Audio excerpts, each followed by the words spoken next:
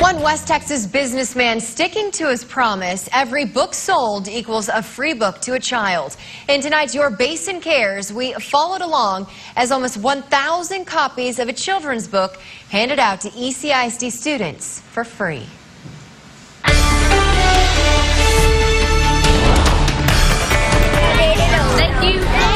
An auditorium full of ECISD students, now proud owners of the adventures of Willy, Nilly, and Thumper and the lost treasure of Mount Methuselah. A little dog, Willy, Nilly, and a little rabbit, Thumper.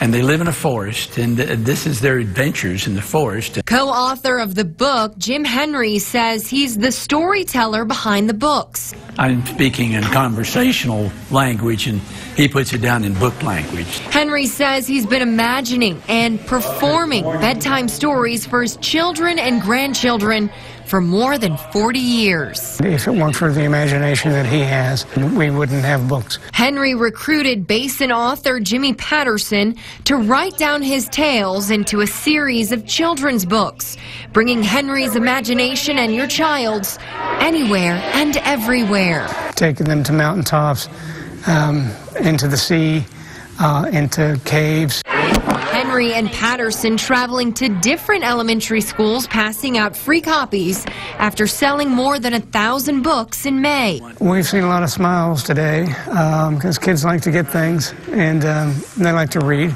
Determined to spread his stories to as many kids as possible, Henry and Patterson hope to embark on their own adventure. The idea is, as you buy one, we give one away to the kids. So all kids can enjoy Willy, Nilly, and Thumper. Get it done right. She did. So far, Henry and Patterson and the rest of the Willy Nilly team released 2 books this year, with a 3rd one on the way. If you want to support the Buy a Book, Give a Book program, head to our website, yourbasin.com.